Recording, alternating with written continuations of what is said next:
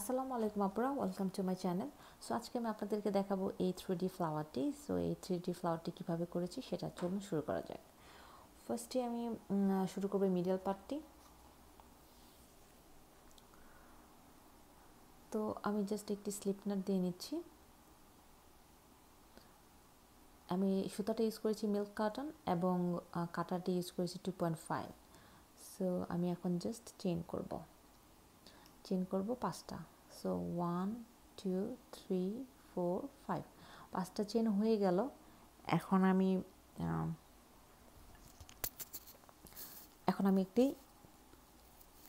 Slip stitch দিয়ে আমি একটি চেন রিং করে নেব। দেখতে পাচ্ছেন আমি চেন রিং করে নিলাম।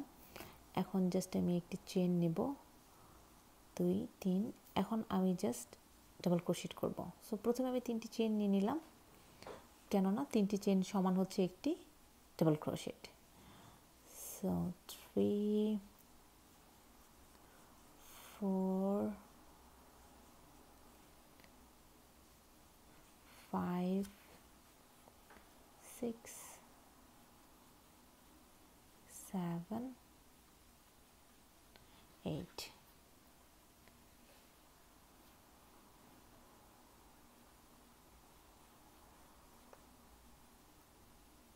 9 10 11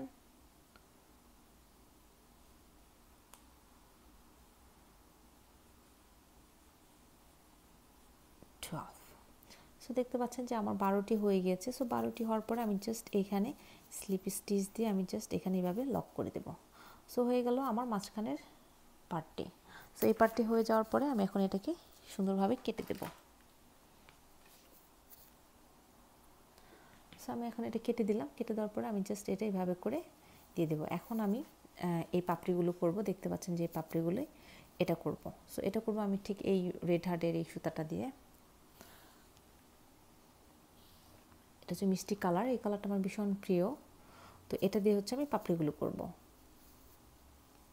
তো আপনারা এই ফ্লাওয়ারটি দিয়ে আপনারা কিন্তু যে কোনো কাজে ডেকোরেশন করতে পারেন, বেবি ড্রেসে, টিস্যু বক্স কভারে, যে কোনো জায়গায় আপনারা এটা দিয়ে ডেকোরেশন করতে পারেন।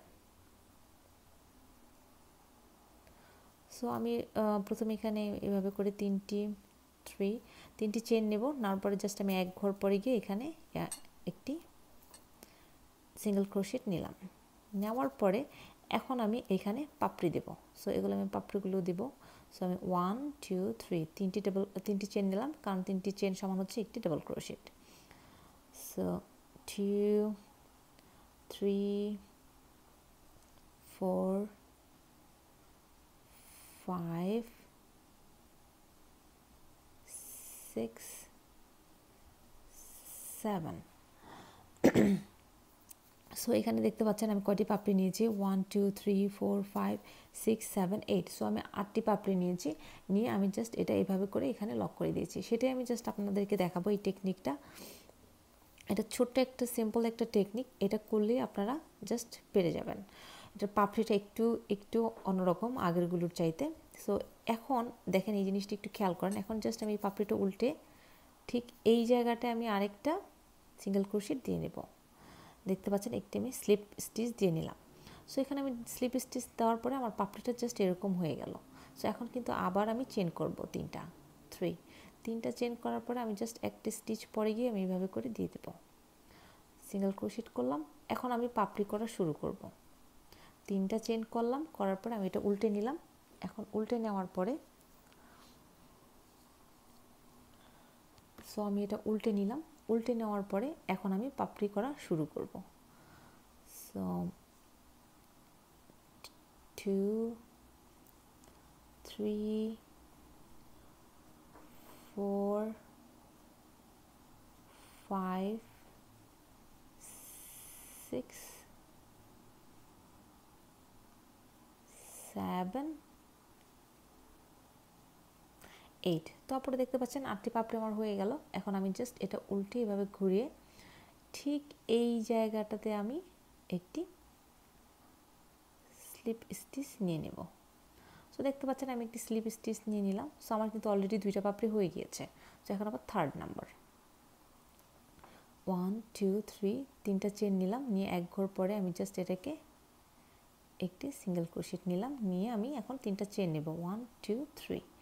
এখন আমি এটা উল্টে নিলাম, উল্টে আমি জাস্ট এখানে সিঙ্গেল ক্রোশেট ডাবল ক্রোশেট করব। So 2 3 4 5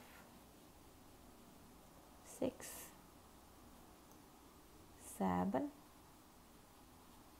so 8। সো আমার 8টি কিন্তু হয়ে গেল ডাবল ক্রোশেট। এখন জাস্ট আমি এটা উল্টিয়ে এইখানে এনে আমি এইখানটায় আমি সিঙ্গেল ক্রোশেট করব, স্লিপ স্টিচ করব। সো স্লিপ স্টিচ হয়ে গেল। এখন আমি জাস্ট চেন করব তিনটি করে আমি এক ঘর পরে এখানে দিয়ে দিলাম, দিয়ে আমি একটি সিঙ্গেল ক্রোশেট করলাম। এখন আমি তিনটি চেন করব, তিনটি চেন করলাম, পাপড়িটি উল্টে নিলাম, ফুলটি উল্টে নিয়ে এখন আমি পাপড়ি করব 2 3 4 5 6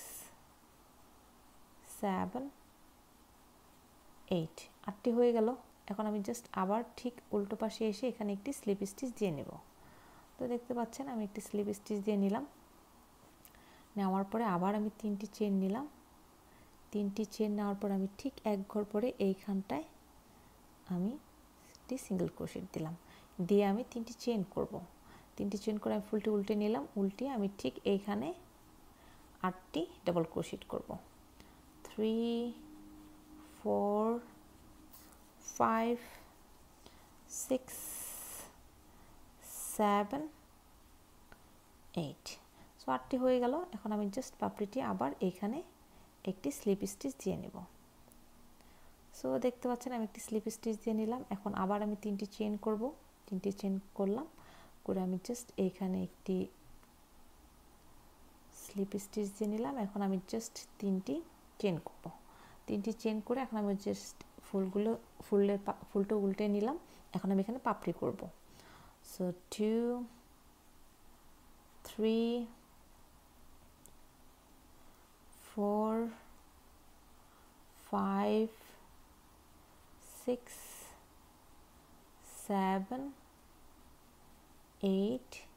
সো আমার 8টি হয়ে গিয়েছে। এখন জাস্ট আমি এখানে একটি স্লিপ স্টিচ দিয়ে নেব,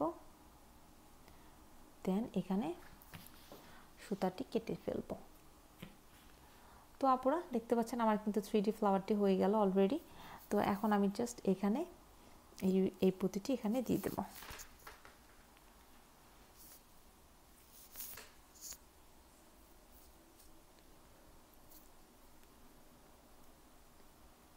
তো এটার জন্য আমি জাস্ট সুই সুতা ইউজ করব।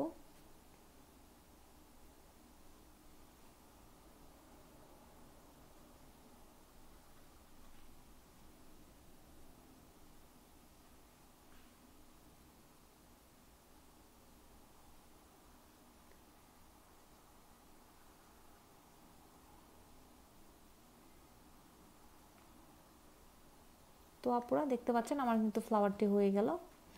তো এইভাবেই আপুরা আপনারা এই 3D ফ্লাওয়ারটি মেক করে ফেলতে পারেন এবং মেক করে যে কোনো জায়গায় সুন্দরভাবে ডেকোরেশন করতে পারেন। আশা করি আপনাদের ফ্লাওয়ারটি খুব ভালো লাগবে। তো এই হচ্ছে 3D ফ্লাওয়ারটি। তো আপুরা যদি আমার ভিডিওটি ভালো লেগে থাকে তাহলে লাইক করবেন এবং কমেন্ট করে জানাবেন। আর আপনাদের যদি নতুন কোনো টিউটোরিয়ালের প্রয়োজন হয় সেটা আমাকে জানাবেন, আমি ট্রাই করব নেক্সট টাইম সেই টিউটোরিয়ালটি দেওয়ার জন্য। তো থ্যাংক ইউ সো মাচ আপুরা ভিডিওটি দেখার জন্য। আর যে আপুরা আমার চ্যানেলটি ইতিমধ্যে সাবস্ক্রাইব করে নিয়েছেন সেই আপুদেরকে অসংখ্য ধন্যবাদ। আর যে আপুরা আমার চ্যানেলটি এখনও সাবস্ক্রাইব করেননি প্লিজ আমার চ্যানেলটি সাবস্ক্রাইব করে নেবেন এবং পাশের যে বেল বাটনটি রয়েছে সেটি ক্লিক করে দেবেন, তাহলে আমার নতুন ভিডিও নোটিফিকেশন পৌঁছে যাবে আপনার কাছে। ভালো থাকবেন।